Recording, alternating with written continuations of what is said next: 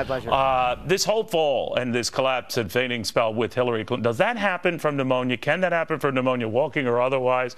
Let's ask Dr. Rashini Raj, internist at NYU Langone Medical Center. Dr. Kennett, in other words, I've had pneumonia, others have had pneumonia. I don't think it's unusual, but the fainting spell, can that happen? It can, Neil. I mean, we know the common symptoms of pneumonia are things more like a cough or fever, but you can certainly get fatigue. You are more prone to becoming dehydrated, overheated, and you could potentially have a fainting spell or just feel weak in general. So she's had prior incidents of blood clot in her brain from a little episode where she fell some time back. So people automatically, doctor, seize on a development like this and say, well, there's something they're not letting on. And one of the first things that came to mind was the fact that her staff was attributing this to heat and all of that and never saying anything about the diagnosis of pneumonia prior. What do you look for? What are some of the things you look for to sort of assess someone just visually when you look at them on TV or otherwise?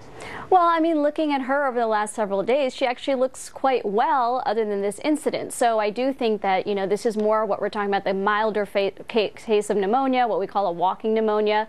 Now, certainly on that one day, September 11th, she was stumbling a bit, so she did look fatigued or weaker. But if you look over the last several weeks, she doesn't look like someone who is seriously ill. Even taking into account this cough that she's had, you know, pneumonia can be difficult to diagnose in the beginning. Maybe the cough was this beginning of pneumonia, or maybe it was allergies, and then it progressed to something more that was more recently diagnosed. We tend to scrutinize older candidates. She'll be 69, I believe, later this month. Maybe next month. I could have it wrong.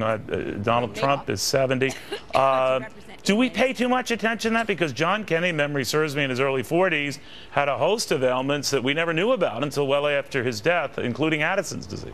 True. So just because you're older or younger, it doesn't necessarily give you a huge indication of what's going on inside and your overall health. But as we get older, we are more prone to chronic diseases, more serious diseases. So I do think it makes sense to pay more attention to an older candidate. In general, though, you know, our personal medical information, we really pride ourselves on keeping that private in the medical community. In this case, however, we of course want to know as much information as we can to make sure people are able-bodied and able to, you know, fulfill that role as president. Do you, when you hear candidates speak out, I mean, as a doctor, I mean, do you think that the better part of valor is just to fess up and be honest about it? Would you advise patients, particularly those in the public sphere, that it's better, or as the president said today, let the candidates decide on a case-by-case basis? I think it's very complicated when it comes to medical information, because sometimes when you release certain things, it can be misconstrued, misinterpreted, and certainly used against you by your opponent. Right. So it's very complex. I think maybe if there was some sort of impartial medical board that could evaluate the candidates and give their 2 cents, maybe that would be helpful. But it's a slippery slope. And, you know, you hear the word pneumonia, people think that's very serious and scary. As you said, you've had it. Many people have had it. It can be mild. And maybe they didn't feel it was that relevant or important initially to disclose it.